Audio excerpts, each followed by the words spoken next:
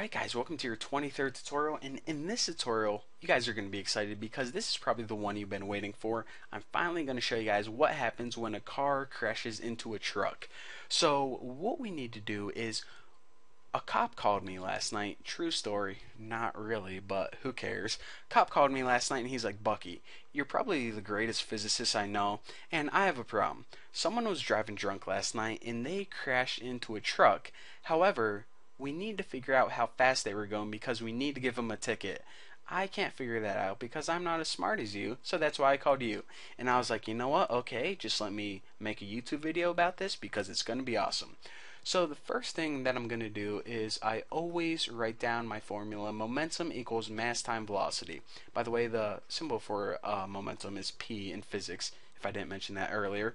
So what I like to do now is I like to draw a diagram. First, what happened before the crash, and what happened, yeah, if you guys couldn't guess it, after the crash. So this is the information they gave us. Before their crash, there was a car. Now this car had a drunk driver in it. His name was Al, but that's not important. And he also says that this car was traveling at some velocity that we need to figure out. So for now, I'm just going to write question mark miles per hour because that's what we need to figure out for him. However, he did tell us that the car had a mass of 3,000 kilograms, which is useful information. So I said thank you for that. Now, he also told us that it crashed into a truck. Now, this truck just happened to be filled with roast beef. So I'll just write beef truck on here, and I'll color the wheels white because I'm bored. There we go. Now this truck, he said, was parked, so that means it has a velocity of 0 miles per hour, and this also had a mass, well, not also, it had a mass of 6,000 kilograms. So I said, okay, thank you for that crucial information. However, I also need to know what happened after the collision. So after the collision, he says it was pretty ugly. This car was going really fast, and it got really banged up at the end. So it kind of looks something like, an elephant that has like, I don't know, like an anorexic elephant or something. And it crashed into this truck, banged it up as well. However, it still had its nice white wheels. Let me just finish drawing this, and might as well finish my diagram. I mean, I drew it this far. So beef truck and car. So he says these two vehicles were crashed into each other so hard that they actually welded together into one big solid object. Now, after the crash, lucky someone was there to calculate the speed, and they figured out that this big hunk of metal was traveling 10 miles per hour.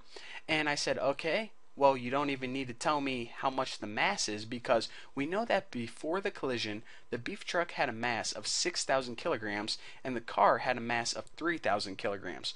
Therefore, the total mass of this big hunk of metal is 9,000 kilograms.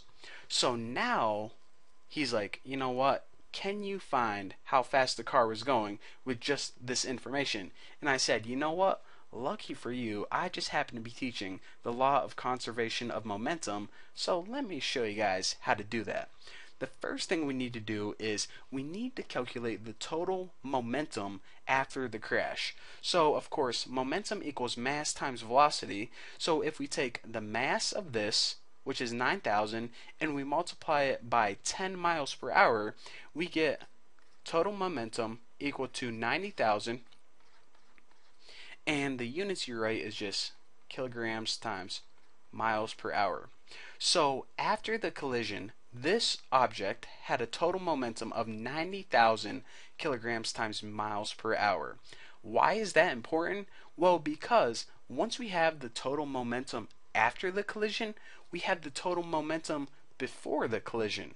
So we know before the collision, this entire system right here must have had a momentum of 90,000 kilograms times miles per hour.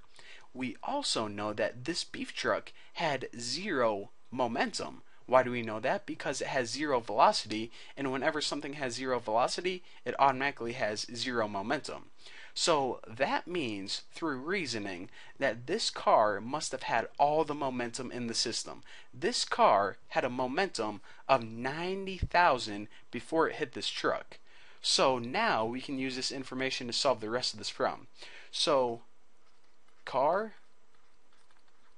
before, we know that it had a momentum of 90,000 kilograms times miles per hour for reasons that I just explained. Now, in order to figure out the initial velocity, what we need to do is we need to use that formula of P, or momentum, equals mass times velocity. Now, in order to get velocity alone, what we do is and you guys should already know this, I probably shouldn't even have explained this, but okay, calm down, Bucky. We divide both sides by the mass. So in this case, the total momentum of the car is 90,000 kilograms times miles per hour. And if you guys forgot, the total mass of the car alone, not the entire system, but only the car, was 3,000 kilograms.